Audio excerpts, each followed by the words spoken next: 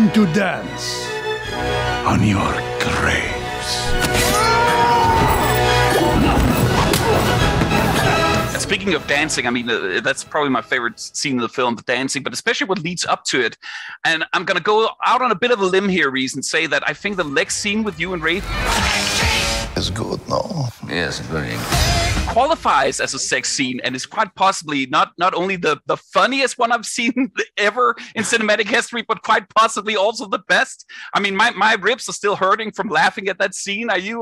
Was it difficult for you to get through that without bursting out laughing? Well, I'm really pleased you enjoy it, because I saw the film last night and I honestly wanted to check myself into the nearest asylum. I'd forgotten how kind of dark it is.